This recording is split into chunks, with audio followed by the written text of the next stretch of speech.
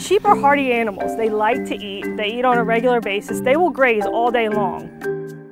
Upper Dublin Township manager and myself have been working together for several years, and he approached me about using farm animals for a vegetative management pilot project back in the spring. And so we talked about different angles and what we were going to use, and we decided to use the sheep.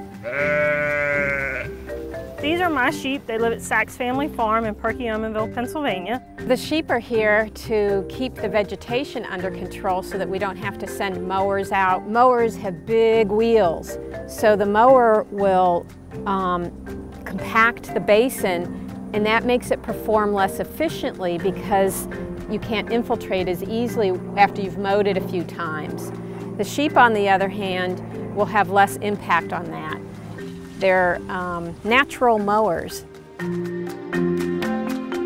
I've been looking at the water quality effects of putting sheep in a basin. Since nobody has done extensive research on sheep in a basin, we don't know anything about water quality effects of putting them there. And this basin is meant to capture the stormwater coming off the neighborhoods and keep it from rushing into the stream so fast and causing damage. So what I came up with was to put a sampler on the inlet to the basin and on the outlet. So I sampled the water coming in from the neighborhoods. It crosses the basin and goes out the outlet. I sample the outlet. I get a before and after.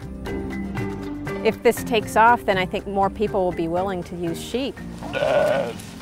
Upper Dublin High School has embraced the idea of using the sheep as well and using them as an educational tool within their high school.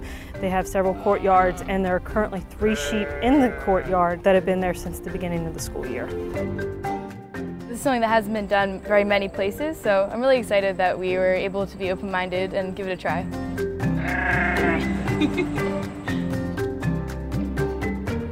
The sheep have done exactly what we thought they were going to do, and this is just another example of the different ways that we're partnering and doing research and just working with our local communities to educate them and educate ourselves.